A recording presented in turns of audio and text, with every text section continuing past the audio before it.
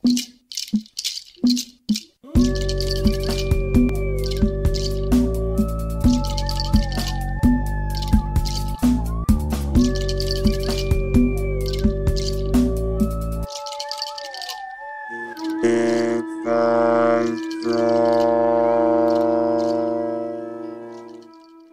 up, everybody? This is Daniel for Quetzal Talk. Welcome back. We have a special episode today. We have Mr. Rick LoBello here from the zoo, El Paso Zoo. He's the education curator. That's the job title, correct? That's my title, right? Cool. And can you tell us a little about what you do?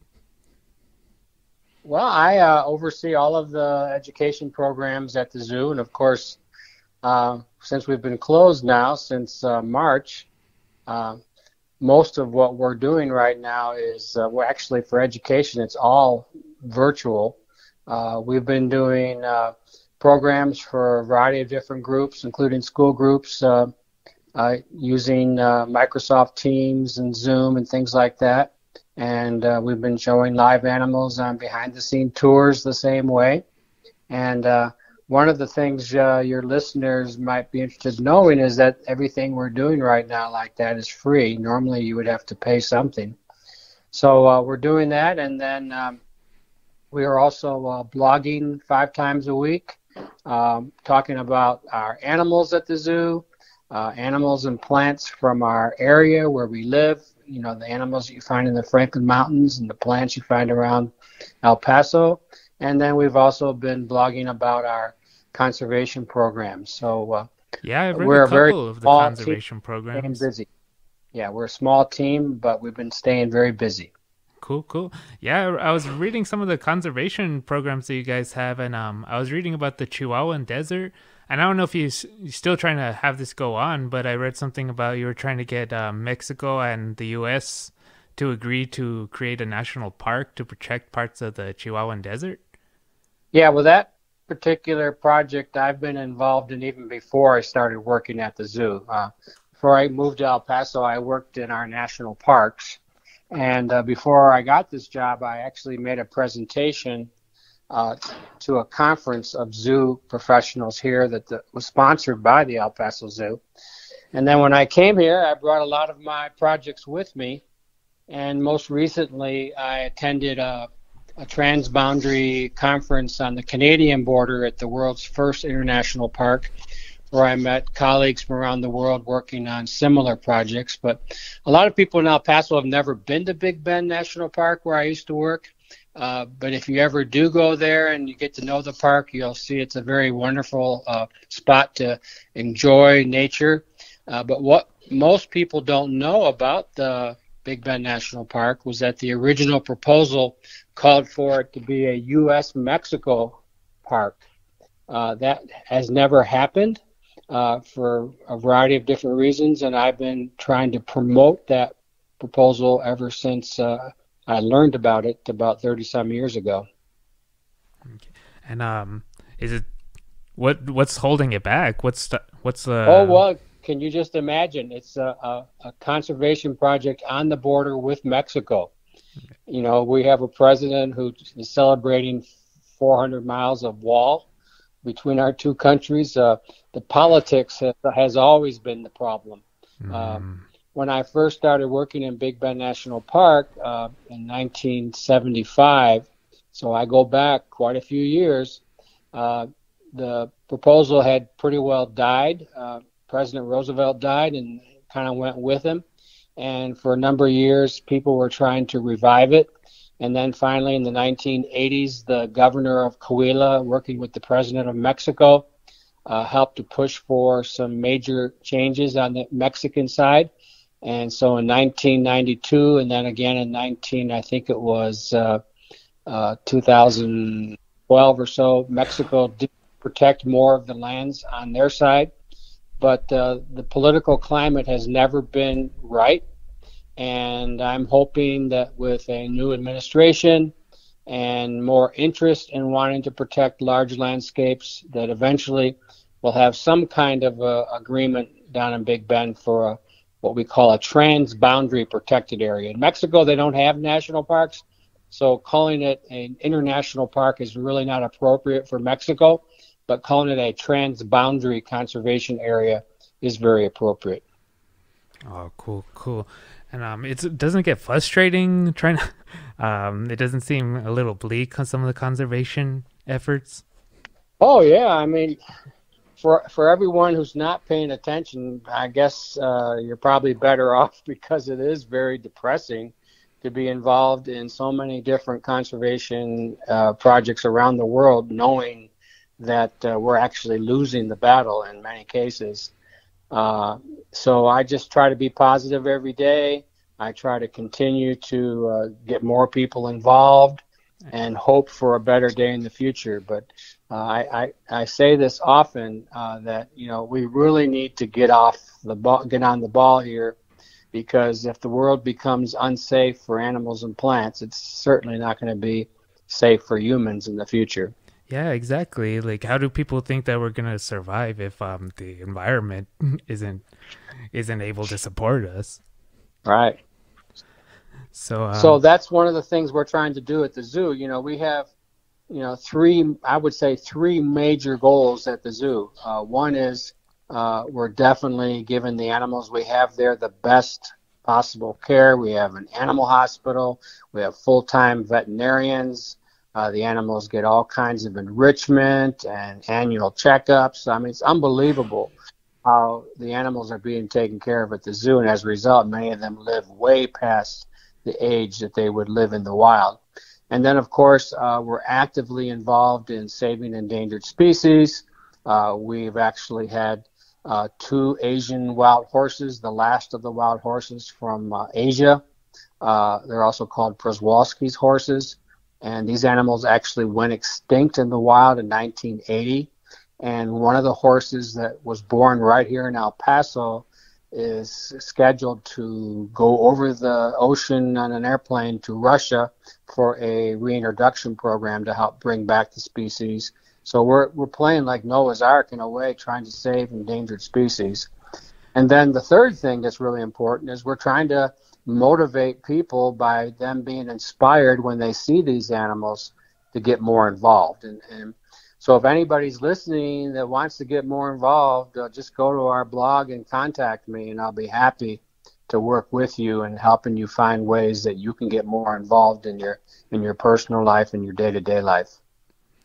yeah, definitely. That's what I'm, I guess, most interested in. How do we get people more interested in conservation and being more involved in these projects? Well, the conservation messages at the zoo are in competition with every other message out there. No matter what it is, people are involved in just trying to survive this pandemic. People are involved trying to feed their families. And then you get so, worked up every day. You want to relax when you get home. So how do you get people involved? Well, the way you get them involved is you have to help them connect with nature. They have to really appreciate nature. If people don't appreciate it, they're not going to get involved. And I think a good example here in El Paso is the effort that went into saving the Lost Dog Trail. The people who were hiking that trail and taking their bikes and enjoying it, when they found out it might be developed, they just rose up and they started signing petitions, and the next thing you know, it's on the ballot, and 80% of the voters voted to protect the Lost Dog Trail. It's the same thing with anything concerning our environment. People just have to appreciate this nature that we are a part of and learn about how they can get involved. And one of the things I've been trying to do, Daniel, is encourage people to take leadership roles in our community, and that's more easily said than done. So you mean like city council roles? Well, no, I'm talking about general everyday citizens like yourself. Anybody can be a leader and get involved. You just have to speak up and be knowledgeable and have a good plan. El Paso has a leadership institute where every year they come to the zoo, and I've spoken to them. But even after I spoke to them, they were all excited, but then when they got home, they just kind of like forgot, I guess. It's really hard. And I think if we could just get more people involved in leadership positions, I think we could accomplish even more. Because since I've been at the zoo, I've discovered that a lot of people who come to that zoo really want to get involved, but there's not enough leaders helping them to get involved. And so that's a great opportunity for anyone that's listening too. If you have any kind of leadership skills or you need to know how to be a leader, I'd be happy to help you get more involved here in El Paso. Oh, that's cool, man. Thanks for that. I'm sure there's someone listening out there that will want I to hope jump on so. board on that. I kind of want to jump on board on that because I've been taking more of an interest in trying to do something more for the environment. Because every day Yeah. you read something and it just kind of gets frustrating. Yeah. Well, the very fact that you're doing a podcast, if you want to do a lot more of these podcasts on the environment, I can connect you to a lot of people you could talk to over the phone. Oh yeah, definitely, man. That would be great. Yeah, I would love that. And so I had some other questions. So about the wolf reintroduction to the Chihuahuan Desert, how is that project going? Well, right now I'm working with an educator from the Austin Zoo, and I'm in communication with the former Texas Parks and Wildlife director. His name was Andrew Sampson. I used to work with him when I was at Big Bend National Park, and the strategy we're taking right now is we're trying to find a way to convince Texas Parks and Wildlife to at least do some kind of research study to see how it could be done in Texas. Because for years, Texas Parks and Wildlife has been very hesitant about getting involved because there are a lot of large landowners in the former habitat of the wolf in Texas and West Texas and the mountain desert region that have livestock interest. And everybody knows if you try to put wolves back in the wild, if they can't find something easy to eat and there's a cow sitting there, they will kill livestock. Yeah. And a lot of people make their living, raising livestock. So to me, the easiest way to make a wolf reintroduction work is to do it in such a way where you identify areas of West Texas that are wolf-free zones, and then areas where there's wolves are allowed to live, like in national parks and state parks, where you don't have the problem with ranching going on in the parks. And but the thing is, you got to get people to sit down and talk about how it could be done. And so far, that's never happened. The wolf went extinct in Texas in 1970. The last ones were killed. And there's never been a serious effort by the government to even look at a way to make it work. So this educator from the Austin Zoo and I are working on a new outreach to get more zoos and conservation groups to speak out. And so that's where we're at. And the reason why I think things are better today than they were, say, back in the 1990s when I was involved in forming the Mexican Wolf Coalition of Texas, is because a lot of the land ownership has changed. A lot of the people who own a lot of these big chunks of land that surround Big Bend National Park, they don't make their living off of livestock. They made their living off of fossil fuels, and they just bought a bunch of land and just want to own the land. And so the attitudes are different today than they were 30 years ago. But again, as long as people don't sit down and talk, it's not going to happen. So we're trying to encourage people to sit down and talk about it, and we're trying to get more people across Texas involved. There's no problem with support in El Paso. If El Paso had its way, we'd have wolves back by now. Over 20,000 people in El Paso, for example, signed letters to Texas Parks and Wildlife asking them to support a program to help the wolf. But they have not responded in any way, and so that's the sad story there. But I don't give up on anything I get involved in that I believe in, and so I'm encouraged that maybe 2021 will be a better year. Oh man, I hope so with the new election. Yeah, and also with the nominee I can't remember the lady's name. I'm sorry, but she's the first Native American ever to be nominated. She's a representative in New Mexico. I'm sorry, the name just slips my mind. But she has been nominated to be the Secretary of the Interior, which is a very important role. And everybody knows how Native Americans think about the wildlife and the connection between humans and nature. So I'm hoping that maybe with her influence, that's going to help projects like this move along as well. Right. And in the last 20 years, do you think there's been like a slow trend for people to be more interested in conservation, or do you think it's been the opposite? Well, I really don't. I know that there's surveys that have been done, and all the surveys I've been looking at over the past decades show that the number of people interested in conservation has actually increased. But the number one thing is, we are continuing to develop so much of the land. We're only shooting ourselves in the foot by the way we treat the earth.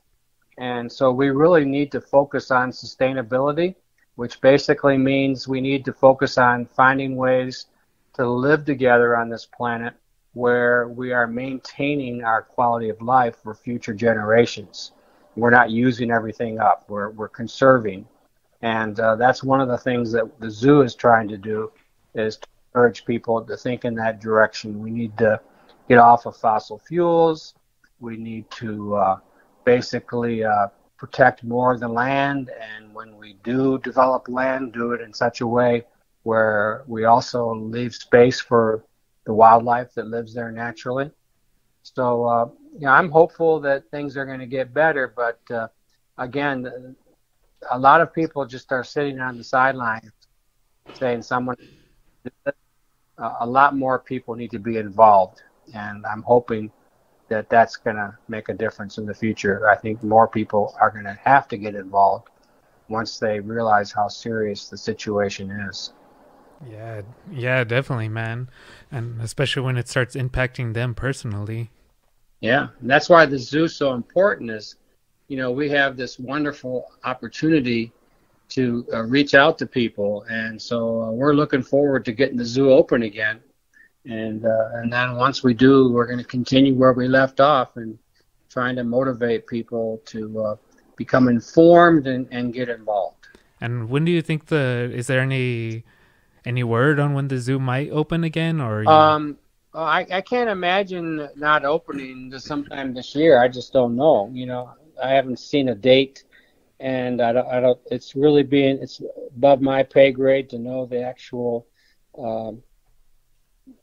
thoughts that are going into the plan. But I'm assuming that has a lot to do with the pandemic and people getting vaccinated. But I think El Paso is heading in the direction, at least I hope, that we're not going to have to worry about this so much in the near future. And I think it's a good idea that we haven't been open, because we have to keep our community safe, and keeping people home and wearing their mask is really important. Yeah, definitely, man. I mean, we need to get this under control so we can go back to normal. Yeah. Yeah, and I had another question. How do people like surround themselves with nature, like in their own houses? How do they start integrating like the environment into their design? You mean with their like at their landscaping? home? You mean? Yeah, like in Yeah. their Well, landscaping. I think one of the ways that people can be more connected to nature is by landscaping at home with native plants. Now, that doesn't matter what kind of trees you plant in your yard and what kind of bushes, as far as a lot of animals, like some birds, are concerned. I mean, as long as they have shade and a place to build a nest, they're going to be happy.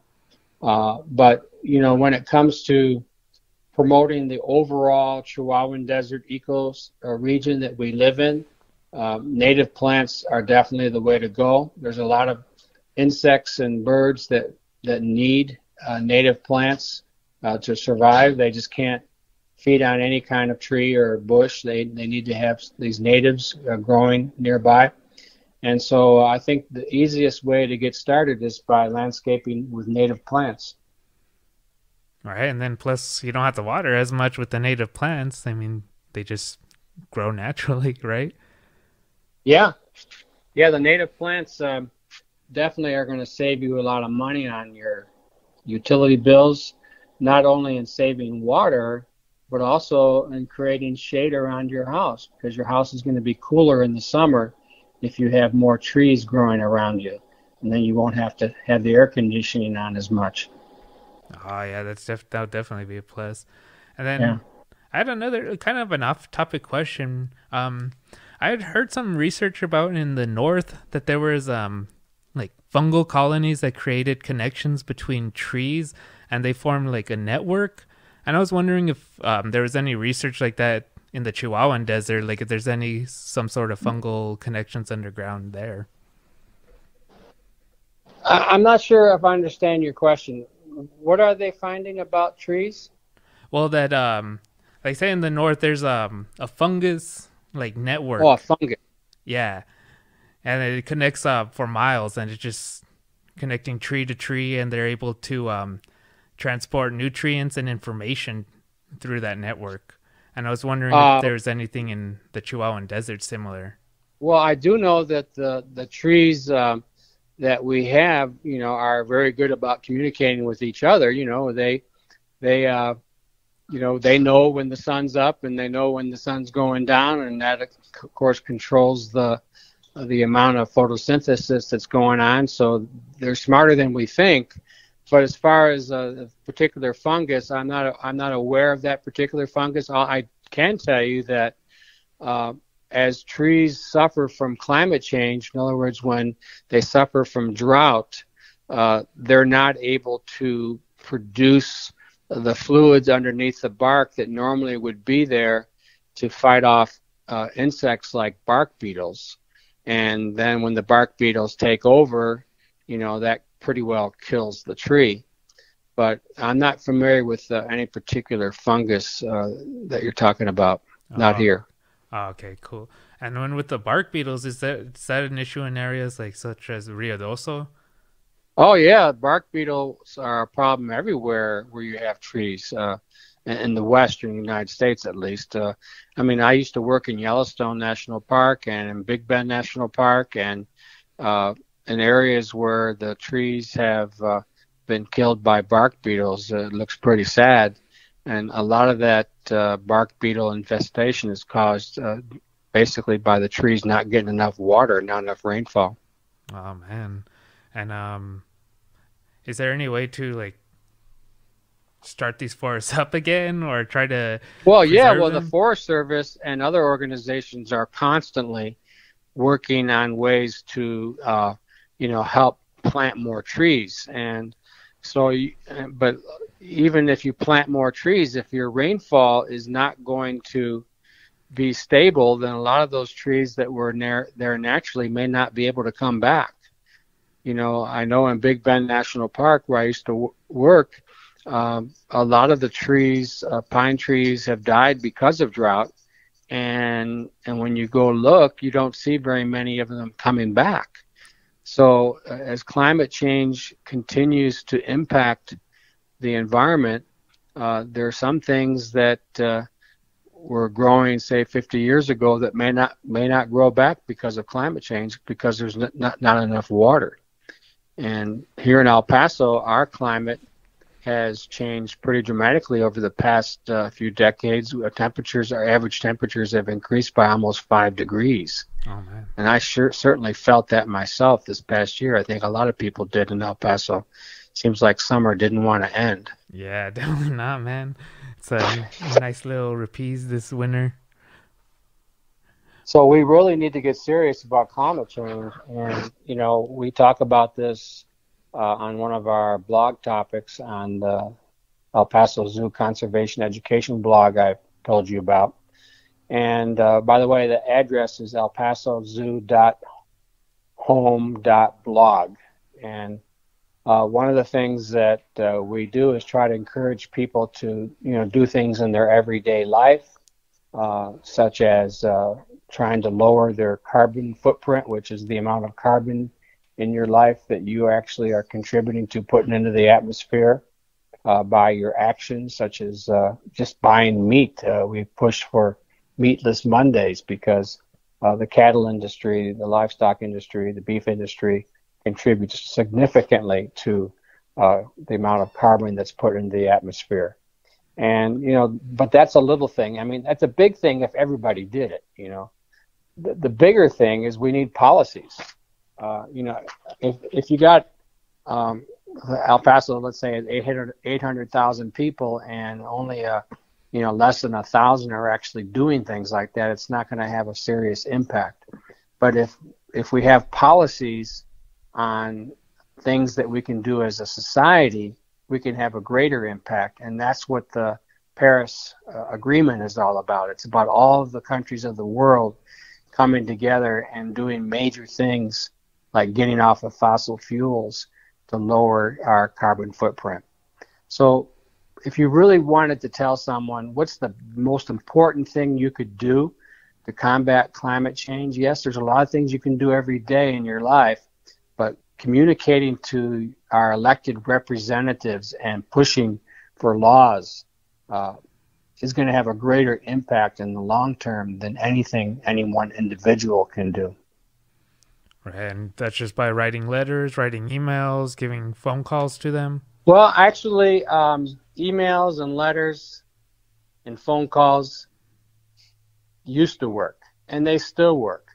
But in my opinion, if you really want to have an impact, you need to organize yourself with some of your friends, maybe get a group of a half a dozen or more people, and then actually make an appointment to go visit your representative. Because there's nothing like face-to-face contact nowadays. Of course, now we have to worry about the mask, so it's probably hard to set up a face-to-face meeting.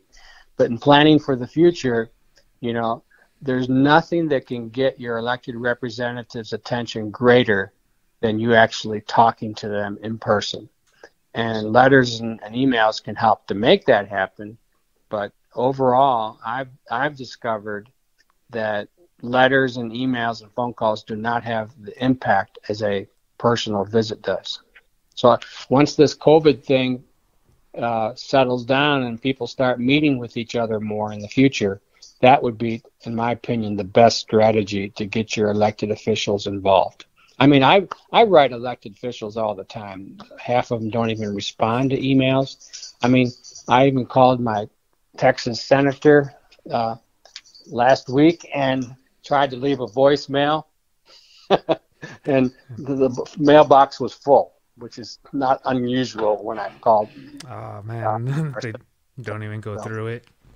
Yeah, it's really hard. I mean, it's all about money, too. And so if you really want to have an influence, the best way to do it, I think, is to talk to your friends and neighbors and organize an effort to physically go to a meeting and speak out as a group. Right. And do you think with like petition signatures and with some kind of petition signatures work. I mean, it worked with Lost Dog Trail, didn't it? Yeah, definitely. So you just gotta keep trying. Yeah, and they had to do it twice too. The first petition was turned down, but then the second one, we found out. I wasn't actually involved in leading all that. I just knew about it. The second one actually forced it to be on the ballot. Oh, that's good. So I understand how the politics works. Yeah, and is there anything like else recently that that's on the policy like that's directly impacting us in El Paso, such as as far as the environment is concerned? Yeah. Nothing that I can put my finger on right now. But there could be a lot of things if people would just organize. Yeah, definitely.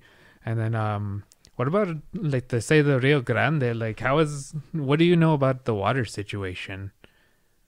Well, I do know that the El Paso water Department is actively involved in trying to make sure we don't run out of water.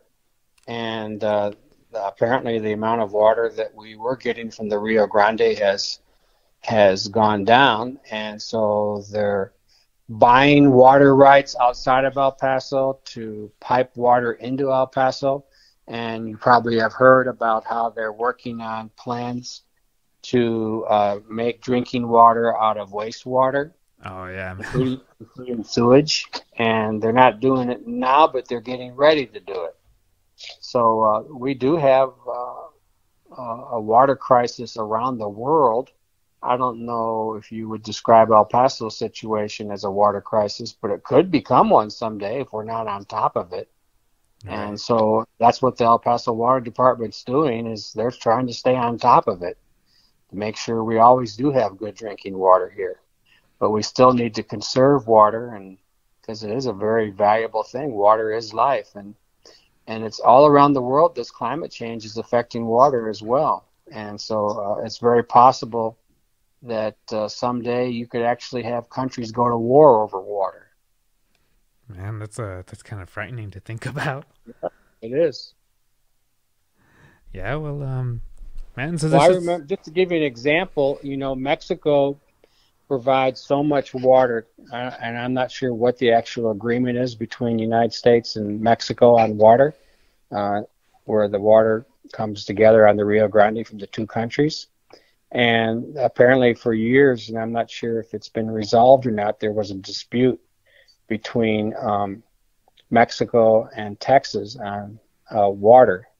And I remember about 10 years ago hearing someone tell me, well, when you talk about this international park with Mexico, you might as well forget it, because Mexico's holding back the water they're supposed to be giving us.